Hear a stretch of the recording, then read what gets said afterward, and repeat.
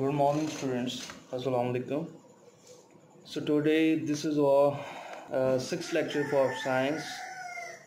So we have studied the whole chapter of heat and energy, and I have told you and explained you the whole chapter. And I hope that you have understood this chapter and आपने इसको thoroughly पढ़ा भी होगा. You have gone through this chapter. So kindly please open page number 92. We are going to do exercise today. So answer the following questions. There are parts of question number 1 A to M. The first part is what is heat? Heat, I told you, it is a form of energy. The answer is shown on your screen. Heat is a type of energy found in an object that has a higher temperature than its surroundings. This is the answer for your level, that heat is a type of energy found in an object that has a higher temperature than its surroundings. Surroundings से ज़्यादा जिसका temperature हो उसके अंदर heat store होगी, and heat is a form of energy. So if we talk about question number B, how does heat travel from one end of an object to the other? मैंने बताया था आपको कि एक एंड से दूसरे and तक हीट कैसे मूव करती है by the process of conduction. When an object is heated, it is shown on your screen. When an object is heated, its molecules gain energy and start moving faster. As they vibrate, they bump into each other at a faster rate and push the particles in front of them. As this movement continues, heat travels from one end of the object to the other. Notes will be shared with you in the group, in the WhatsApp group. So, if we see question number C, what is an insulator?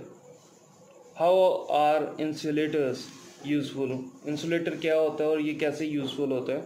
Materials like rubber, wood, plastic that do not allow heat to travel through them are called bad conductors of heat. Materials like wool, fur, and feathers that do not conduct heat or electricity easily are called insulators.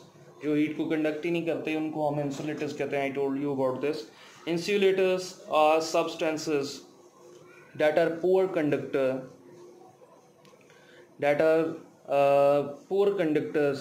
of heat and electricity. The handles of pots and pans are made of wood or plastic so that heat is not conducted from the pan to the handle and we do not burn our hands. Firefighters wear clothes made of an insulating material called fiberglass. Air is a good insulator.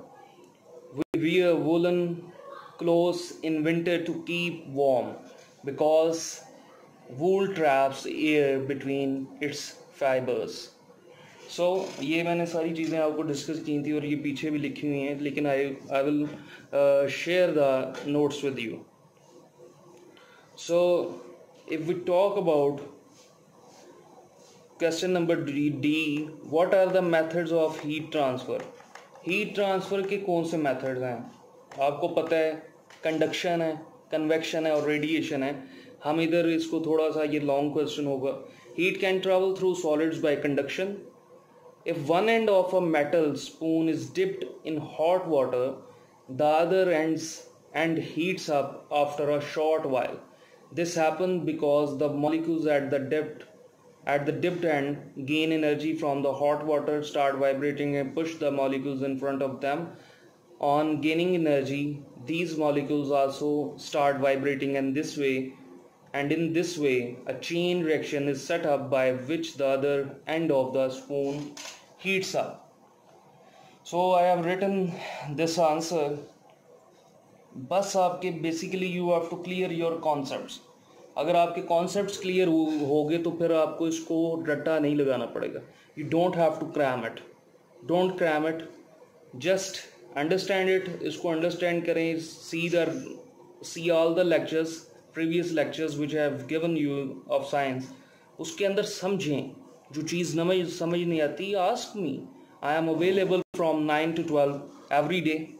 You can ask me a question, you can call me, you can video call me.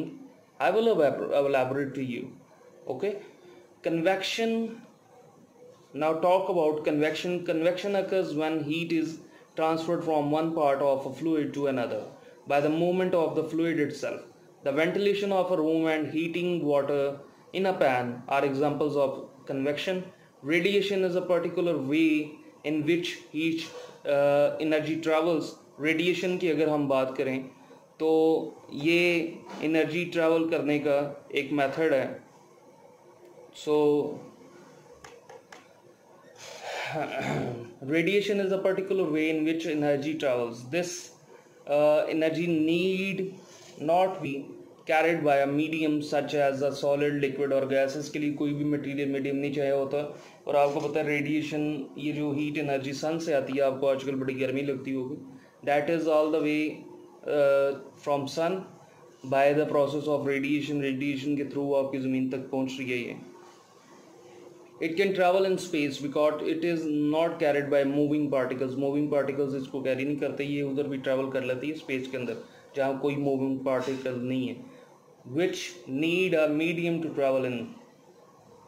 Earth is heated by the heat radiation of sun. This heat travels through space and reaches the earth. So our next question is E part. What is conductivity? I told you to write about the conductivity. How can the conductivity of different materials be compared experimentally? So I have written the answer for this. Conductivity is the ability of a material to conduct heat. To compare the conductivity of different materials, take some rods. आप कुछ rods ले लें which are of the same length and thickness but are made of different materials. Same उनकी thickness और same length हो लेकिन उनके materials different हो. Such as wood, एक wood का ले लें, एक iron का ले लें, एक copper का ले लें, एक aluminium का ले लें. Dip them in wax. Hot wax कोई भी करके गर्म wax उसके अंदर आप उसको dip कर दें and allow them to cool. और उनको ठंडा होने के लिए छोड़ दें. Then pass them through a wax के अंदर डिप करके उसको ठंडा कर दें. वैक्स क्या होगी, उन सब रॉड्स के ऊपर क्या होगी, चिपक जाएगी. Then through a specially made metallic box. Specially ये आप घर में नहीं कर सकते, ये एक हमें जो है ना पूरी एक जो हमारी लेबॉर्ट्री है उसके अंदर हमें ये एक एक्टिविटी करनी पड़ेगी. हमें एक बॉक्स बनाना पड़ेगा स्पेशल वुडन या किसी भी मटेरियल का बॉक्स बना के, ताकि जिसके अंदर 3 रॉड्स हम इजीली फिक्स कर सकें. Through a specially made metallic box which has holes in its sides. Sides के अंदर उसके होल हों. पोर हॉट वाटर, उसके अंदर आप गर्म पानी डालेंगे. After a few minutes remove the rods. आप रॉड्स को रिमूव करेंगे. Then you will observe that the wax melts to a different distance in on each rod. वो सारी वैक्स जहाँ पे चढ़ी होगी ना पूरे रॉड के ऊपर, कुछ अगर आयरन होगा तो उसकी यहाँ तक कर लेगी, कॉपर होगा तो यहाँ तक कर लेगी. और अगर आपका आपका रॉड एक वुडन है या एल्युमिनियम का है तो एल्युमिनियम भी मेटल है, वुड का होगा तो वो बिल्कुल ही नहीं करेगी. मतलब कि वुड इतनी जल्दी गर्म नहीं होती, आपको पता है, कंडक्शन प्रोसेस नहीं करती, बैड कंडक्टर ऑफ हीट है. सो ये हम इंशाल्लाह ये अपनी लेबॉर्ट्री के अंदर कोशिश करेंगे कि एक्सपेरिमेंट कर सकें. सो आई थिंक सो कि आपके लिए इतना काफ़ी है आज के लिए. बाकी क्वेश्चन हम कल करेंगे, ठीक है. तो अगला हम अगर नेक्स्ट क्वेश्चन हम देख लें अपना, तो question number 2, correct the following statement. ये आज कर लेते हैं, बाकी वो ऊपर वाले क्वेश्चन और rest of the question 3 and 4 I will do it tomorrow. इंशाल्लाह कोशिश करेंगे कि आपको बोर्ड पे नहीं तो कॉपी पे ज़रूर समझाया जाए इसके बारे में, how to convert these into different scales. Okay, so correct the following statement. अगर हम पहली स्टेटमेंट की बात करें, स्टेटमेंट नंबर ए कहती है कि when an object is heated it's molecule loose energy. जब हीट किया जाता है तो मॉलिक्यूल्स एनर्जी गेन करते हैं, तो लूज की जगह आप लिख देंगे gain. Okay, right, gain. Rubber and would are good conductors of electricity. Rubber and would are not good, बल्कि bad conductor of heat. Good की जगह बैड कर देंगे। The ability to conduct heat is called radio activity. नहीं, conductivity कहते हैं उसको, radio activity नहीं, कंडक्टिविटी आप लिख लें। Then comes water is a good conductor of heat. Water is a bad conductor of heat, not a good conductor of heat. The flow of heat through a liquid is called radiation. The flow of heat through a liquid क्या कहते हैं उसको? Convection कहते हैं, radiation तो नहीं कहते, convection. Okay, monsoon winds are conduction current winds. Convection current winds उनको कहते हैं। ये हमने पढ़ा था, मैंने आपको एलैबोरेट भी किया था। During the day time water heats up more quickly than land. नहीं जी, land gets heated up more quickly than water. इधर आ जाएगा land heats up more quickly than water. land जल्दी heat up होता है। radiation needs a medium to travel. needs no medium to travel होगा, I think so. does not need a medium to travel. आप इधर needs no medium, no आ की जगह कर लें no medium to travel through. When a substance is cold it's molecules move quickly. When a substance is heated लिखेंगे आप cold की जगह, it's molecules move quickly. Absolute zero is equal to Fahrenheit नहीं है, केल्विन है, minus ये जो है absolute zero is equal to 273 kelvin. Minus भी नहीं आएगा और केल्विन आ जाएगा, ठीक है। So that's it for today. Thank you for watching my lecture. Please go through all the previous lectures that I have given you so that you will be able to understand and write the answers in your own words. It would be better if you write the answer in your own word.